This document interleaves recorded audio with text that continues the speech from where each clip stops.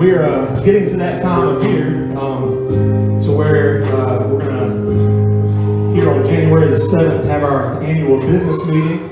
And we're also going to have just a quick meeting after church on January the 31st.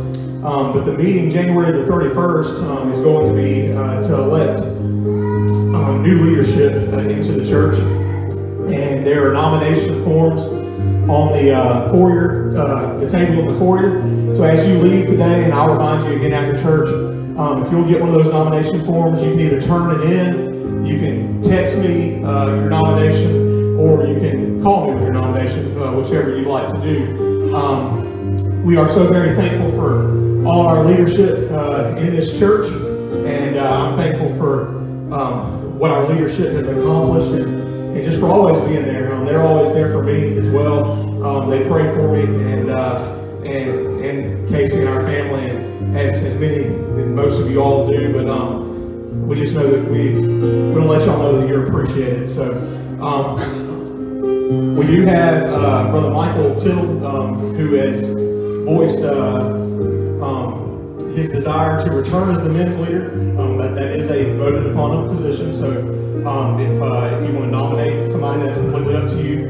And then when somebody's nominated, essentially I go and talk to that person and make sure that they want to be on the ballot. So we do have 3 positions that are going to be open. Our ladies ministry leader, Sister Amanda Calloway, is not going to be returning for next year. She's taking a little bit of a break, but we appreciate everything that she's done in that position. She's just been absolutely amazing.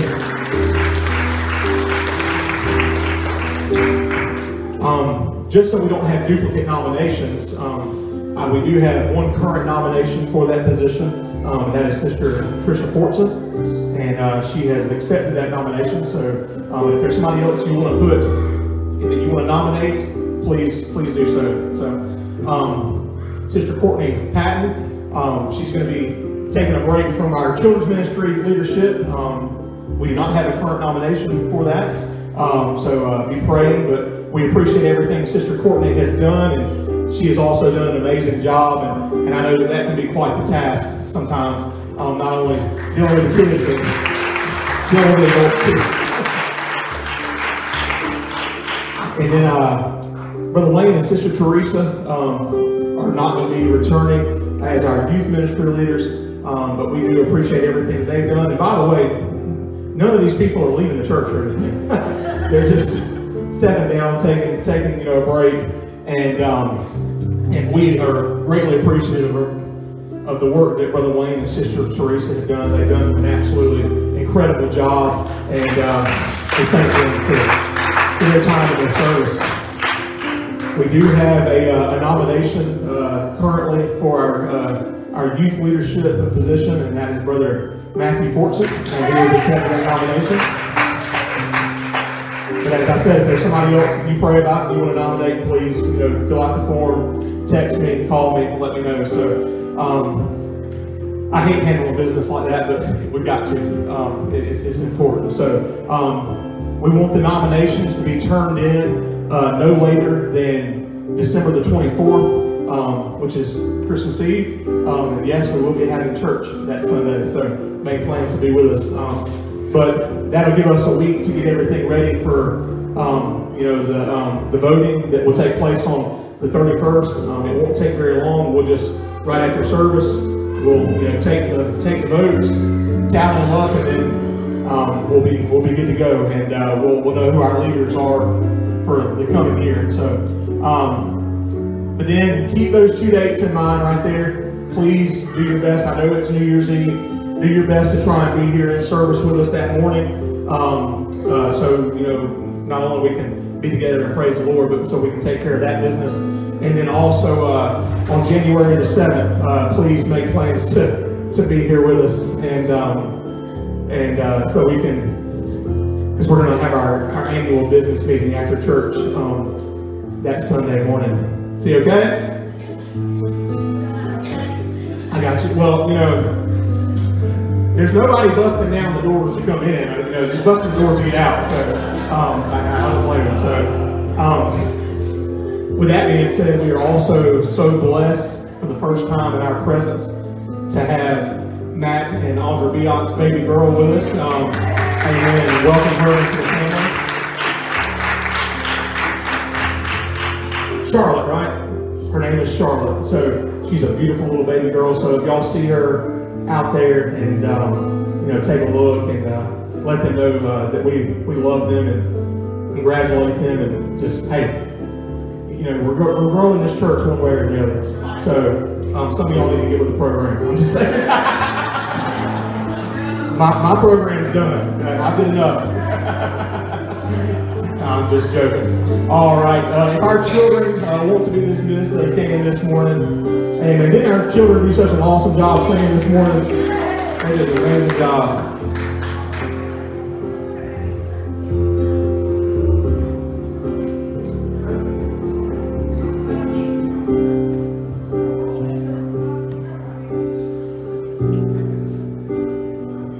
How's everybody feeling this morning? Awesome.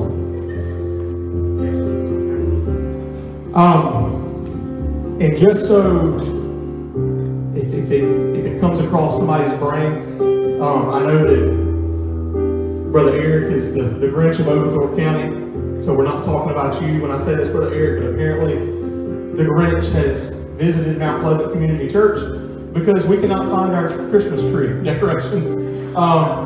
So that's why our tree is bare. So we're either going to find them today or we are going to get new ones. Either one way or the other. So this tree will look all nice and spiffy for our Christmas candlelight service. But if anybody remembers or knows where they are at, please let us know. We've looked about everywhere we know to look, and man, just not there. So, but we'll make it. We'll make it. So, all right. Thank you all for being here this morning. As Sister Amanda spoke earlier, still got a lot of people sick, a lot of people that are doing some traveling and things like that, and we pray for God's covering on them, and pray for God's healing hand to be on the ones that are sick. I know that's like she said, it's going around everywhere. So, and we pray for covering over our homes of us that are here and not sick. So, but eventually one day we'll have everybody back in this place. So today is our third week in the series, The Promise, and I've really enjoyed it so far. I hope that you've enjoyed it as well. Just to give you a little kind of summary, kind of take a step back and bring you up to speed to where we're at. I know when y'all go watch stuff on Netflix or Amazon Prime and stuff like that, those shows, they do like a little recap right at the beginning of the show. I'm gonna give you just a little bit of recap. The only difference is there's no skip button. All right, because I normally skip the recap because a lot of times we get to watching those shows and we watch them, we binge them, right? We watch them one show after the other, right? And you're like, well, I just saw this, so I'm just gonna skip it. Well, it's been a little while since we've gathered and had these messages, so we're going to give a little bit of recap here. Our first week we talked about hope, and that we should be active and attentive while we wait on God's promise. Many of you remember we talked about Simeon and that he would not die until he had seen the promised Messiah, and that happened at the temple. But while he was waiting on that day, he was still active and he was still attentive and listening to God's guidance to where he needed to be in order to see the Messiah. We talked about that had he not listened to God and went to the temple that day, he would have missed his opportunity.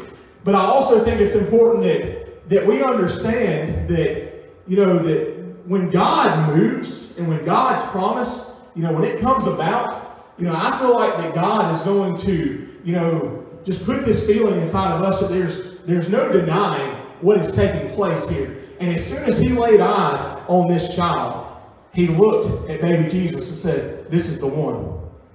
This is the one that was spoken of. So we need to be active and attentive while we wait on God's promise and understand that Jesus is our hope. That we can't have hope in anything else other than Jesus Christ. Because everything else will let us down, right? You know, if we have our hope in the world or in some kind of leader, you know, or let's be honest, you know, even in pastors a lot of times, you know, people might, you know, have their hope in like a pastor or a man of God. But see, the thing is that, you know, I'm imperfect. You know, I make mistakes. You know, I fail. But Jesus never fails. And so that's why we should put all of our hope into Jesus. And we can have hope because God will always fulfill His promise. Every time. He'll always fulfill His promise. Last week we talked about the promise that Jesus would be our Prince of Peace. And that peace is not the absence of trouble, but it is the presence of Jesus in the midst of the trouble. Whatever you've got going on, we can have peace in knowing that right there in the middle of your storm, in the middle of your battle, in the middle of your sickness, in the middle of, you know, your depression or anything that you've got going on, Jesus is right there in the midst, and He's working whether we know it or not. You know, we sing that song a lot around here, the song Waymaker. And, you know, it says, even when I can't see Him, He's working. You know, even when I can't feel Him, He's working. And I want you to know that you might look around, you know, your life, and you might look around your situation, and you may see defeat. But there's victory right there in the middle of it. And if we'll just hang on to it and hold on tight, we can have peace in knowing that God not only is going to be there for us, but He'll fight our battles as well. He wants to fight your battle. He wants to go before you so that you don't have to fight, so that you don't have to struggle. But you know, I feel like that so many times, if y'all are like me, that you're trying to do it on your own, you're trying to make it your own way, and you're trying to say, and even some of the times, I mentioned this last week, sometimes the reason we do that is because we say, well, you know, I don't want to bother God with this. I want you to know you're not bothering God. Whatever the situation is, whether, you know, if it's, you know, something, you know, that seems, you know, small and meaningless or anything like that, or if it's something just life-shattering, I want you to know God wants to be a part of it. See, our story is being written right now. And, you know, these are stories that, you know, these are accounts that people took into place. And I want you to know that God wants to be present in your story. He wants to be seen. He wants to be heard inside of your story.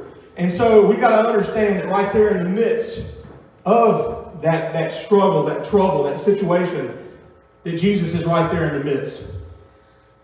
I had said that, you know, Jesus, you know, in Isaiah there, and we'll read this verse here in a second, but in Isaiah it says that He would be the Prince of Peace. The Prince of Peace. Well, I want you to know that Jesus can't be your Prince of Peace if He's a missing piece. We'll play on words there. See, when we think about that piece, we think about a puzzle, right? Has anybody ever put a puzzle together and you're missing like one piece and you couldn't find it and it drove you nuts?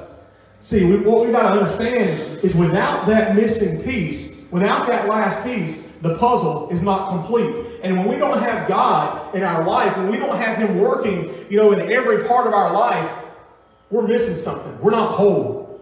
Brother Mitch, I want to be whole. You know, I want to be full of everything that God wants me to have. So He can't be your Prince of Peace if He's a missing piece. The verse we were alluding to a while ago is Isaiah 9:6, and this is essentially kind of what we've based this series around, is this promise in Isaiah where it says, "For unto us a child is born, unto us a son is given, and the government will be upon His shoulder, and His name will be called Wonderful Counselor, Mighty God, Everlasting Father, and Prince of Peace." He wants to be every single one of those things for you. He wants you to look at Him and feel Him and know how wonderful He is.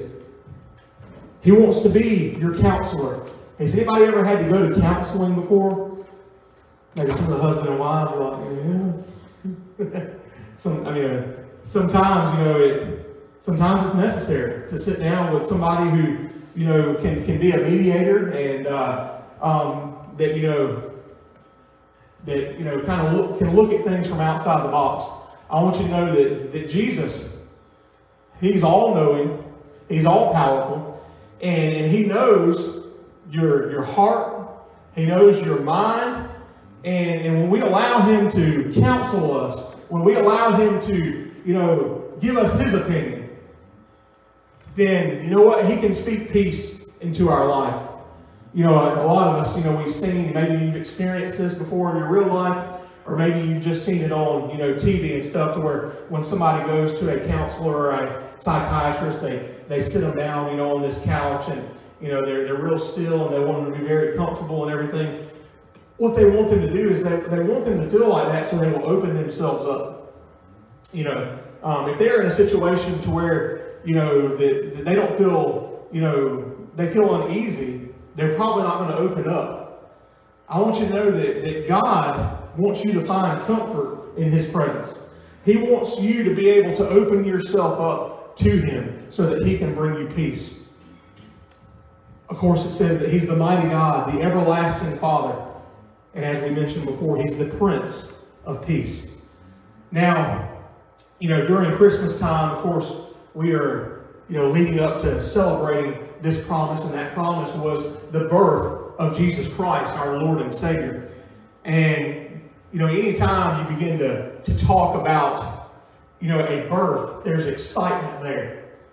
There's something new. There's something that you've been waiting on. There's something maybe that you've been praying about. And I shared this with you, a few weeks ago, but, when we decided that we were ready to start, our family, Casey and I, we tried to get pregnant for several months, and it got to the point where, we thought something may be wrong. And we had been praying about it, during this whole time.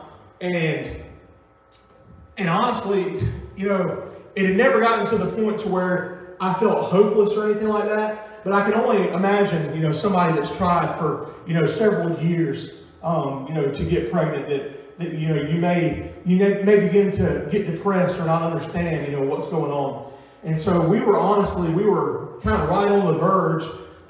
We were ending the year, and that was 2013, nearing the end of the year. And I told her, I said, look, I said, when we get into the new year, and I said, if something hasn't happened, then, we'll go see what's going on. We'll go to a doctor.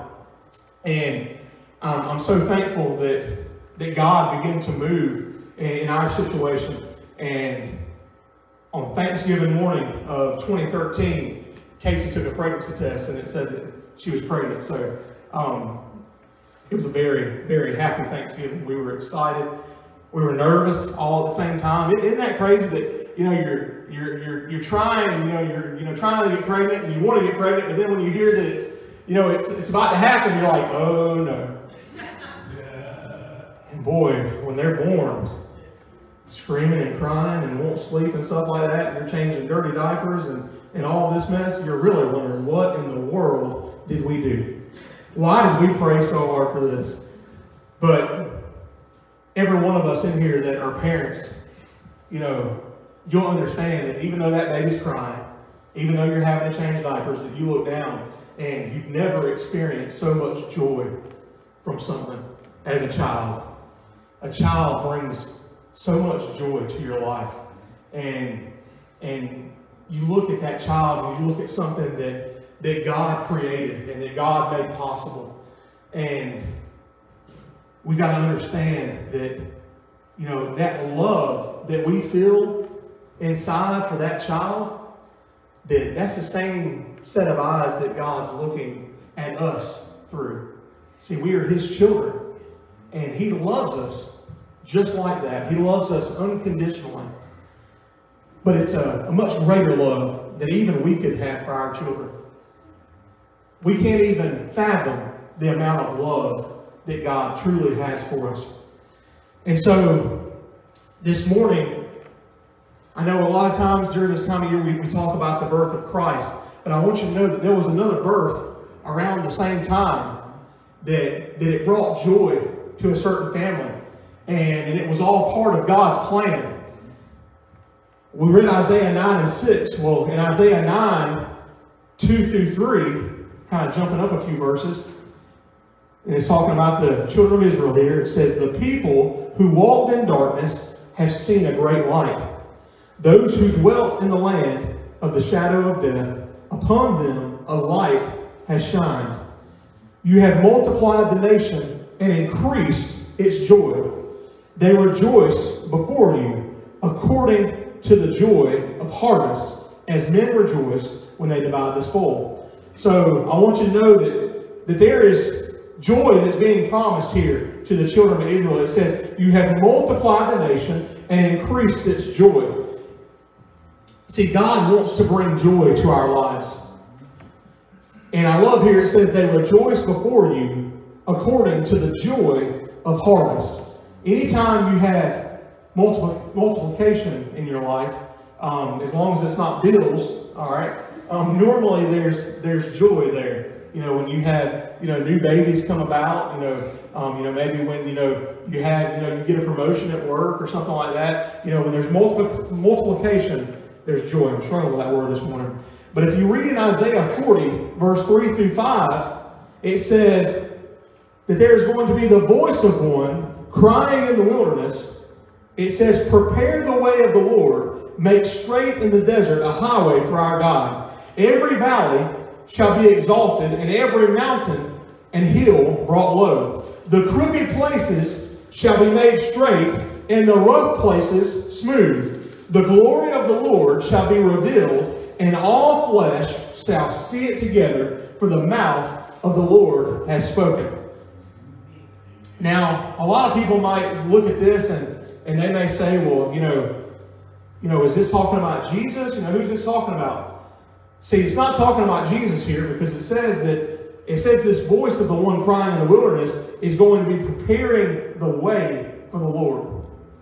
It's going to be making straight in the desert a highway for our God. It's going to be blazing a path. I watched a movie the other night to where this guy, his job was to, he ran a snowplow, and he would literally, and I can't remember exactly where it was in the country, but boy, there was a lot of snow. And you couldn't go down the road unless this snowplow went down first. And so every morning, he would go down with that snowplow so that people, could get from one place to another. So there was going to be somebody, preparing the way so that other people could receive the gift of being able to go where they needed to go. And here we talk about one that's going to be preparing the way. If you'll turn with me to Luke chapter 1, what we're going to talk about this morning, if you hadn't caught on, is, of course, our series of promise, but we're going to talk about the subject of joy. Joy. And I'm not talking about the dish soap. All right? Got to preach a little bit. Joy can bring cleansing and things like that, but we're going to be talking about something a little different this morning. Luke chapter 1, verse 5 through 7, it says, there was in the days of Herod, the king of Judea, a certain priest named Zacharias of the division of Abijah.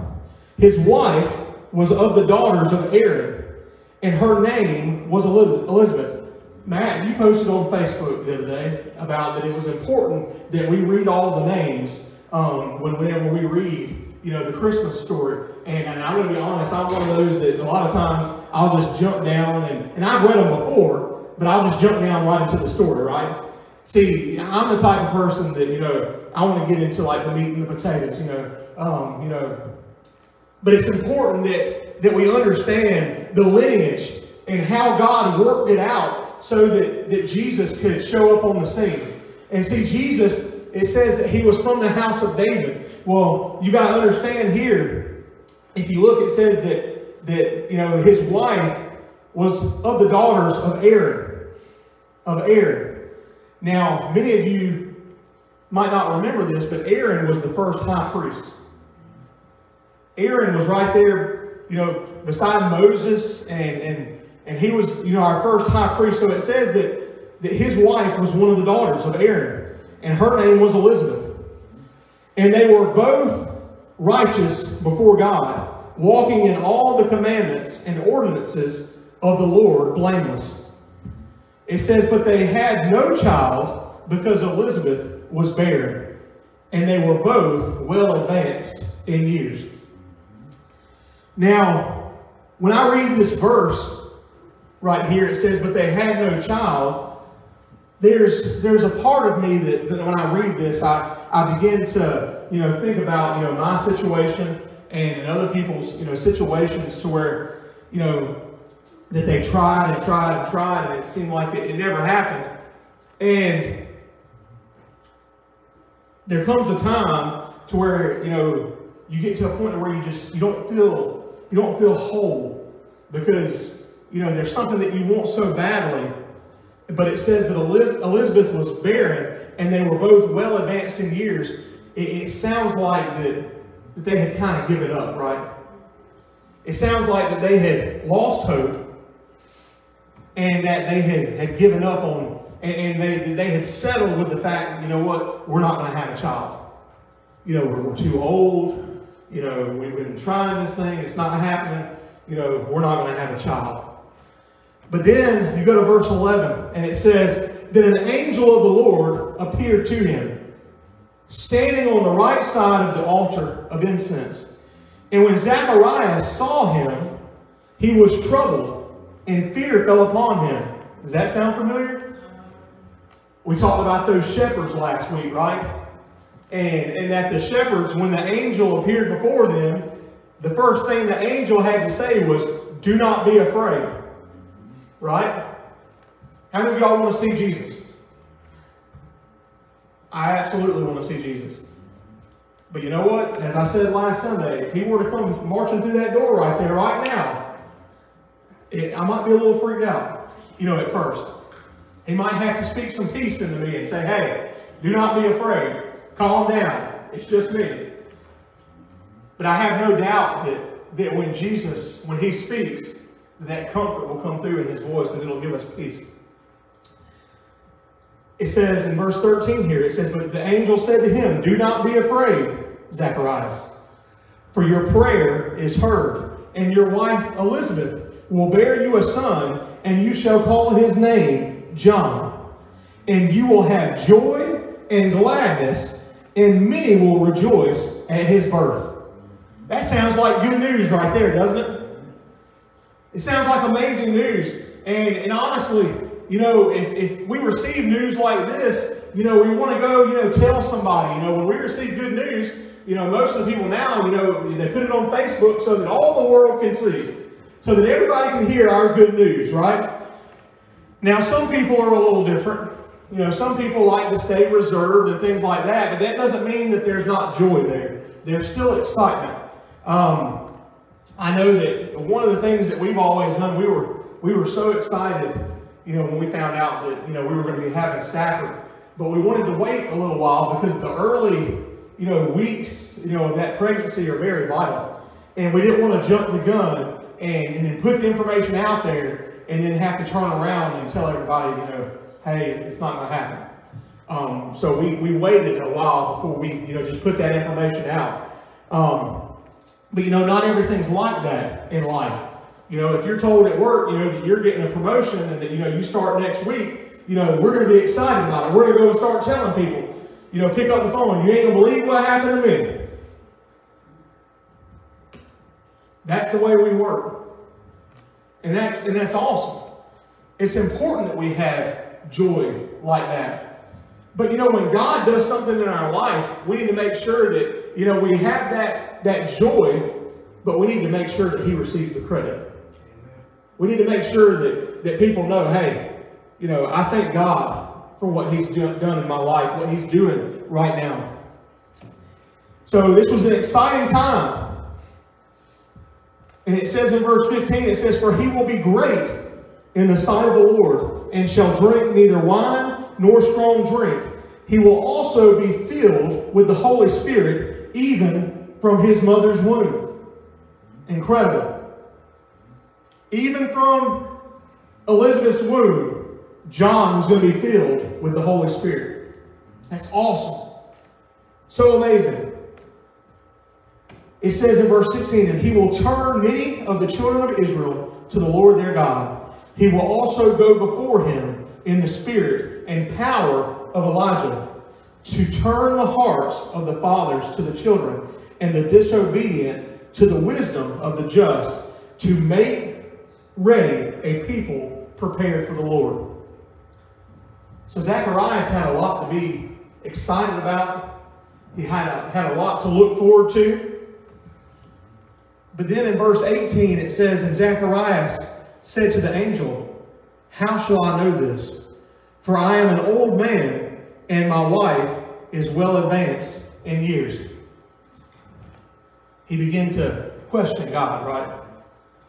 His disbelief. See, Zacharias believed in God, but there was a sense of disbelief right here in this moment, to where he was wondering, how in the world is this going to happen? Because, I'm looking at my situation. I know, who I am and how old I am and what's been going on. What's going to change? How's it going to change? We sang that song this morning, nothing is impossible for God. Now, it sounds nice to say, but has anybody ever been in this place to where you went through a situation to where that disbelief began to rise up and you said, I just don't know how God's going to work this out. I don't know, what's going to happen. I don't know. And it begins to steal your joy, right? It begins to hurt you, on the inside. And what that will do is that hurt that begins to take place, and that disbelief will begin to affect your worship. It will begin to affect your everyday walk. And it will affect your joy. The joy you should have that only comes from Jesus Christ. I begin to think about, the story in the Bible where, many of us have heard this story, but, the man says, I believe, help my disbelief. It sounds kind of weird, right? Well, Zacharias was going through the same thing. He believed in God, but there was some disbelief there that needed to be overcome. Now, this is kind of crazy, but I want you to hang with me, okay? He said this to the angel. In verse 19 it says, and the angel answered and said to him, I am Gabriel, who stands in the presence of God, and was sent to speak to you and bring you these glad tidings. But behold, you will be mute and not able to speak until the day these things take place, because you did not believe my words, which will be fulfilled in their own time. That's kind of tough right there, right? I mean, I told y'all before that, I did some things that, that I got in trouble for, when I was younger. And, I got spankings and I got in trouble and got put in timeout and got stuff taken away from me and different things like that. But, I'm talking about, that I got, maybe my Nintendo, taken away from me, or couldn't watch TV for a week or something, This guy right here, he says, you ain't going to be able to say nothing until this baby comes forth. That'd have been tough. Now, Elizabeth may have loved it. Let's be honest. Elizabeth may have said, this is the greatest thing ever. Can I get an amen from the women? Anybody? There's an old story about there was a man and he had a wife, and she just grumbled all the time. She just seemed like she was never happy, never had any joy. Everything was a problem. And he prayed. He said, God, he said, could you please make it where I don't have to hear her grumbling all the time and everything? So God took his hearing. Be careful what you pray for. Be very specific when you pray. All right. So his ability to speak was taken away. And can you imagine receiving news like this? That this amazing thing was going to happen? And that you couldn't go out there and you couldn't rejoice? And you couldn't tell everybody and, be all excited because your voice has been taken? It'd have been hard. Zacharias didn't have Facebook, obviously. He may have, went and took some stone or something and, chiseled it out, and told somebody, or maybe they knew sign language back then, I'm not sure. But that would have been tough to have something so exciting, that you're right there in the middle of, and you can't go out there and rejoice. Now, he was doing this because he was being punished. I want you to know this morning that obviously our joy comes from God, but the devil wants to steal your joy. And the way that he wants to punish you is he wants to take your voice. He wants to take your voice and he wants to take your worship. He wants to steal all that. And I want you to know that if we allow him to, he will.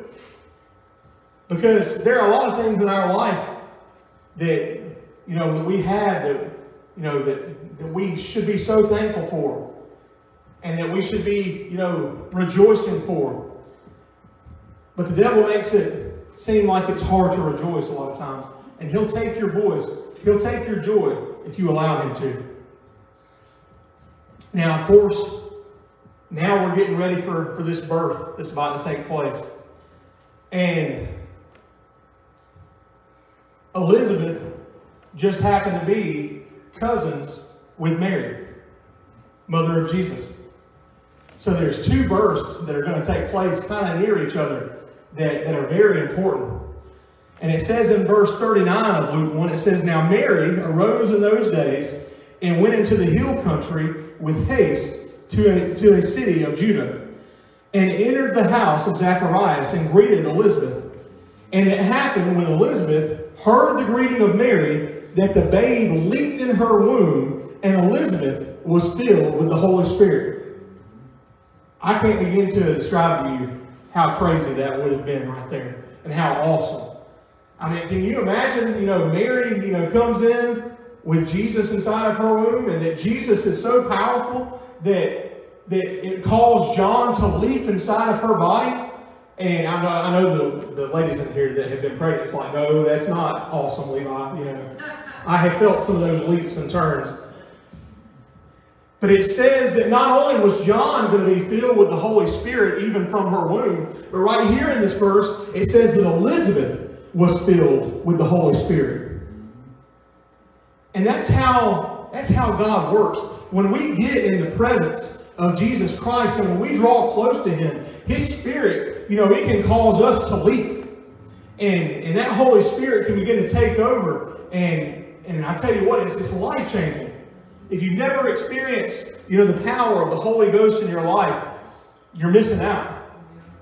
I mean, it gives you the ability to overcome anything because it's Jesus coursing through your veins. He's moving in your blood. So it says that she was filled with the Holy Spirit. Verse 42 there, it says, "Then she spoke out with a loud voice and said, 'Blessed are you among women, and blessed is the fruit of your womb. But why is this granted to me, that the mother of my Lord should come to me? For indeed, as soon as the voice of your greeting sounded in my ears, the babe leaped in my womb for joy.'" He leaped for joy. It says, "Blessed is she who believed, for there will be a fulfillment of those things which were told her from the Lord." I want you to know this morning that God wants to cause somebody in this place this morning to feel like they can leap again. And I begin to think about that word leap and kind of how we view things in our modern times. And a lot of times there are things that we feel like that we are called to do, and we feel like that we have been honestly we were born to do. And sometimes a fear begins to come up inside of us, and it begins to make us question what we truly are here for. And a lot of times what we end up having to do is we just have to take the plunge. We just have to dive head first right into it, and we have to walk into, whatever calling God has called us into. And when I begin to think about that word leap there, there's some kind of joy that God wants to bring into somebody's life, and He's waiting for you to draw close to Him so that He can cause you to leap into wherever you're supposed to be. He can cause you, you know what? I'm not going to try to leap in this place. I don't want to, my foot ain't feeling too great, but I don't mess up the floor or scare anybody. But we used to play this game, back in school called hopscotch, right? Who enjoyed hopscotch? Anybody? I loved hopscotch. Maybe not as much as Red Rover, because believe it or not, I've always been, pretty big. And so I would go barreling through there, man, and I'd try to break arms. I'd let them know they weren't getting me. Used to love Red Rover. But hopscotch, you go out there and you do this little thing where you jump from one, and you got the 2 feet, 1 foot, and all that stuff. But we also used to play this game where we used to try and jump as far as we could. And that can be kind of scary as well. Because, a lot of times if you jump and you land just right on kind of the back of your feet, you'll slip and you'll hit the back of your head. So it can be scary. Sometimes it's a scary thing to try and jump from one place to another and try to make that big leap. But I want you to know that God is going to be right there in the midst, holding your hand when you take that leap. And I want you to know that there's going to be joy, that comes from that leap. And that we don't have to be scared to take the leap. He's right there with us. He said He never leave us. He never forsake us. So I'm wondering if somebody will leap this morning. If you will leap into your joy. If we jump down to verse 57, it says, "Now Elizabeth's full time came for her to be delivered. And she brought forth a son. When her neighbors and relatives heard how the Lord had shown great mercy to her, they rejoiced with her."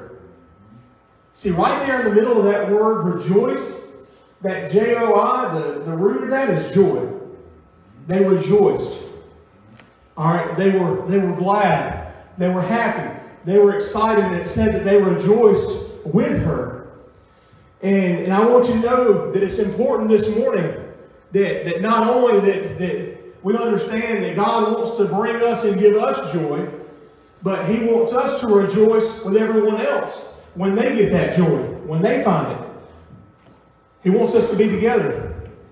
In verse 59 it says, "So it was on the 8th day that they came to circumcise the child, and they would have called him by the name of his father, Zacharias." See, that was custom in those days to be named, after your father or after a close relative. Sometimes maybe a brother or an aunt or an uncle or a grandpa or somebody like that, to take on that family name. And it says that they would have called him by the name of his father, Zacharias. His mother answered and said, "No, he shall be called John." But they said to her, "There is no one among your relatives who is called by this name." So they made signs to his father. Sign language was a thing, all right? And in 9 months, he had learned. It says they made signs to his father what he would have him called. And he asked for a writing tablet. See, I told y'all. I think they had ink. I was just kidding about the stone, but a writing tablet. But it says that he wrote saying his name is John. So they all marveled. I love how right here, when he gives this verse right here, where he writes on this tablet, it says that his name is John. Not, we think we're going to call him John, like there's some uncertainty or anything like that, but it says his name is John. He was very to the point, and there's no questioning, his name's John. So they all marveled. And in verse 64 it says, "Immediately his mouth was open and his tongue loosed, and he spoke, praising God. Then fear came on all who dwelt around them, and all these sayings were discussed throughout all the hill country of Judea. And all those who heard them kept them in their hearts, saying, what kind of child will this be? And the hand of the Lord was with him. I can go ahead and tell you, I think that Zacharias was already filled with joy when he held his little baby there. He held that promise. But boy, when he was obedient to what God had told him to and named that baby John, and his tongue was loosed, and he could speak again, it says the first thing he did was start rejoicing. He started rejoicing. Now, some of us, might go as far, and I know some people that might be like this, that if they got their tongue loosened, they're like, what in the world was that? This is some absolute mess.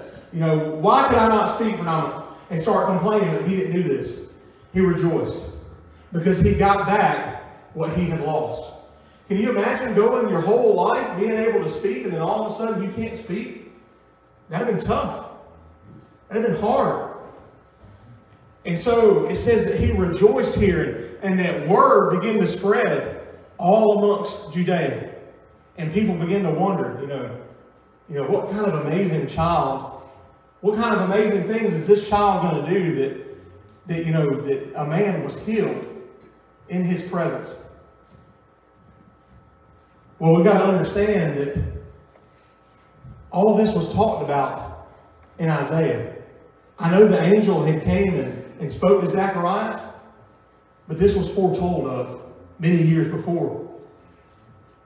If we go back to, or actually not back, but if we jump forward to Matthew 3, verses 1 through 3, it says, in those days, John the Baptist came preaching in the wilderness of Judea and saying, repent, for the kingdom of heaven is at hand. For this is he who was spoken of by the prophet Isaiah, saying, the voice of one crying in the wilderness, prepare the way of the Lord, make his path straight.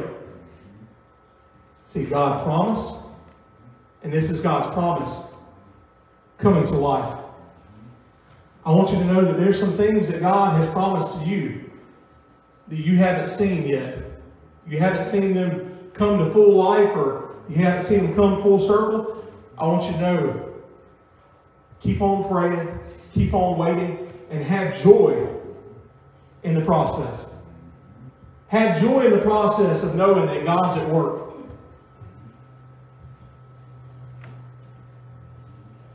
This story is just so incredible. Because we read this in Isaiah, that there was going to be one whose voice was going to be crying from the wilderness. And it says here, in those days John the Baptist came preaching in the wilderness of Judea. See, just like that snowplow, he was preparing people's minds and he was preparing people's hearts for what they were about to experience. And that was the encounter that they had with Jesus Christ.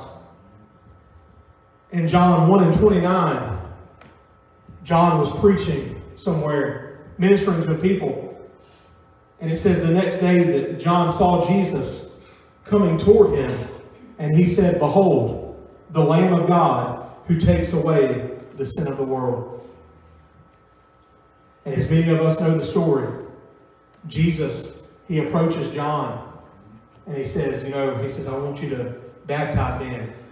And John says, no, I'm the one that should be baptized. You should be baptizing me. And Jesus said, no. He says, I have to do this. I need you to do this so that you can fulfill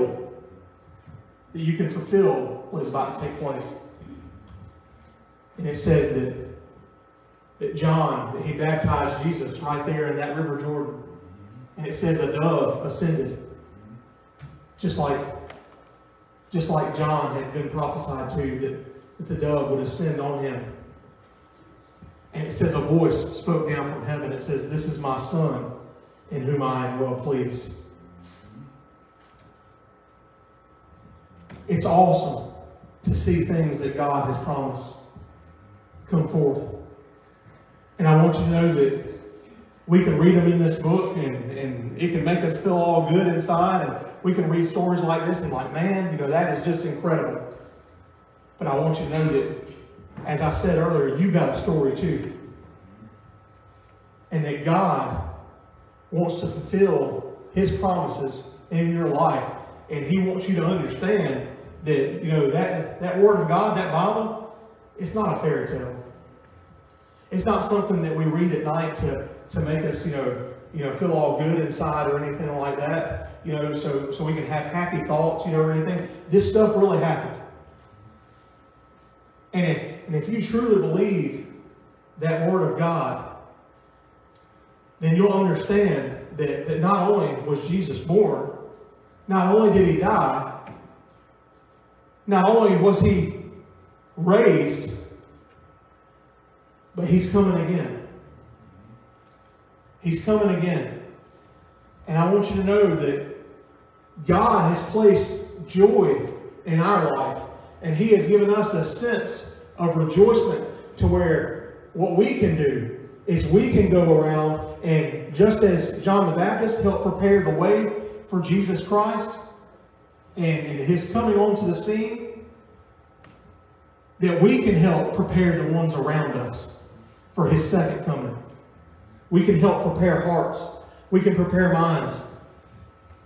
And the way that we do that, of course, is from the love of Jesus.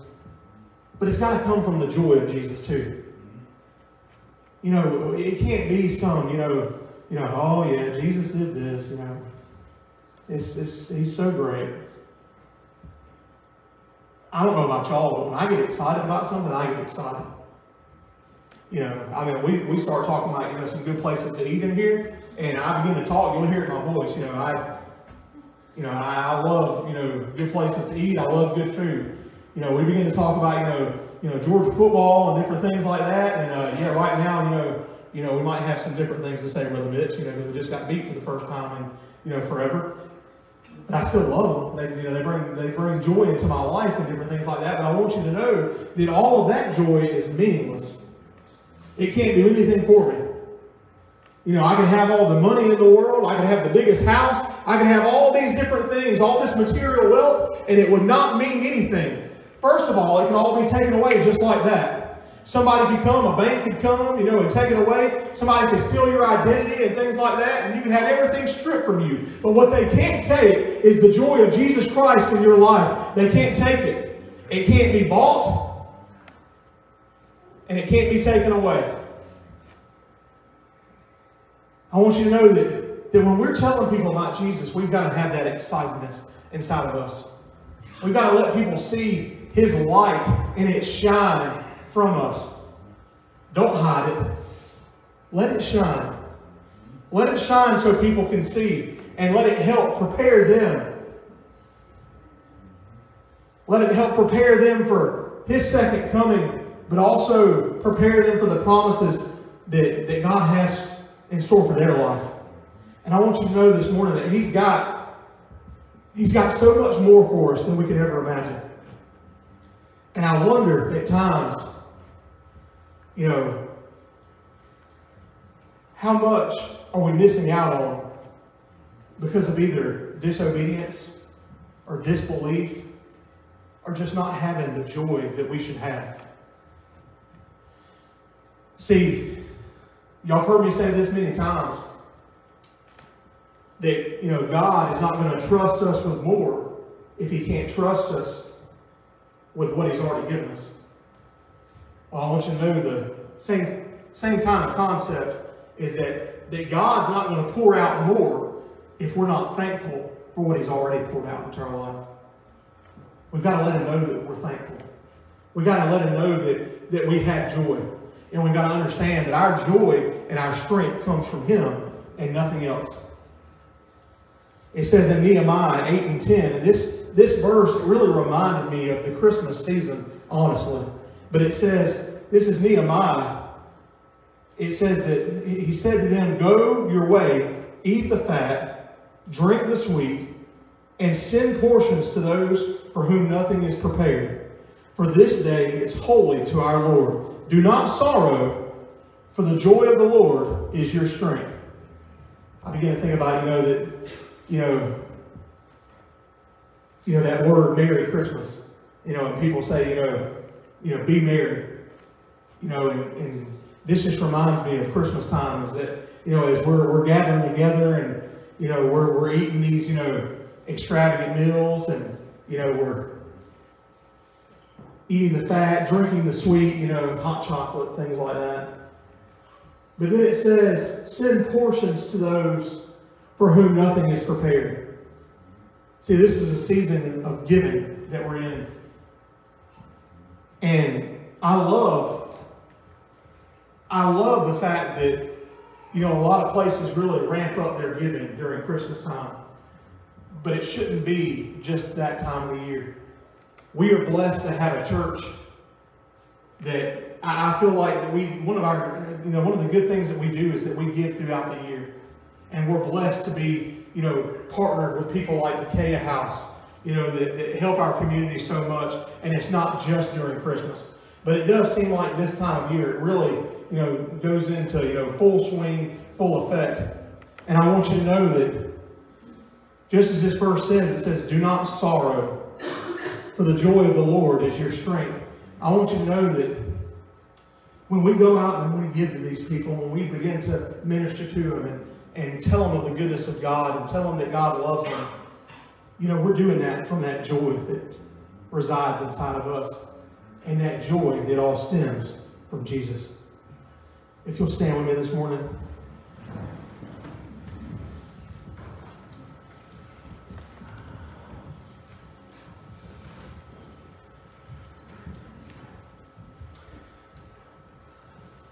I told y'all earlier that I got spankings when I was little. And, man, I did things that really made my dad, scratch his head. And even to the point now to where he's got a little bald spot right here, probably because he was doing this. It's my fault. I'll take the blame. And there was many times that, I could sense, that I did something really stupid. And I could sense his anger, his disappointment. I could also feel it through the belt. I've told y'all many times that one thing that my dad did is that, right there in that moment, that he never failed to punish me or discipline me and not follow it up with saying, letting me know, reassuring me how much he loved me and that he didn't enjoy doing this. But the reason that he did it was so I would learn how to act right. This next verse, this last verse I want to leave you with, a lot of people in here this morning, you may have done things that you're ashamed of. You may have thought that, that you made God angry, and maybe you did. I don't know. You have to take that up with God. But it might have been hard for us to come back knowing what we had done. It might have been hard for us to put ourselves back in His presence, knowing that we had fell short. But I want this verse to reassure you this morning, and I want it to help build the joy inside of you. Because in Psalms 30 and 5, it says, for His anger is but for a moment. His favor is for life. Weeping may endure for a night, but joy comes in the morning. Joy comes in the morning. I've always had this weird way of thinking about things, Brother Mitch. Sometimes I think outside of the box, and sometimes it's way outside the box. And people say, what in the world caused Levi to think that? My mind could be a dangerous place. But when I read this verse right here, and it says, but joy comes in the morning. When I think about the morning time, especially now, I wake up and I head on my way out to work, and it's dark. And while I'm on my way out to work, transitioning from one place to the next, that sun is continuously rising. And I get to watch the sunrise. And by the time I get to work, it's risen. And it's there. it goes every day like that. The sun goes down, the sun comes back up. I want you to know this morning that you may feel like you're walking around in the darkness. You may feel like that you don't have any joy inside of you. I want you to know that morning's coming and that sun's going to rise again. And you can have joy just in that fact that Jesus said He would never leave us, that He would never forsake us. But I want you to know that we're going to see Him come back again, and we're going to look into the sky, and He's going to call us up to be with Him. Now, another thing from the sun is that not only do you see the light, but you also feel the warmth, right? You feel the warmth of the sun. I want you to know this morning that God wants somebody to feel that warmth this morning. You know, you may feel like you've got a hardened heart, that it's cold, and maybe it's from shame, or maybe it's from unforgiveness or bitterness or something like that. I want you to know that God, He wants to shine on your life, and He wants to melt all that. He wants to melt it all away so that you can feel freedom in this house this morning, and so that you can experience joy. We're going to open up this altar here in a second. And if maybe you feel like a part of your joy has been ripped away from you,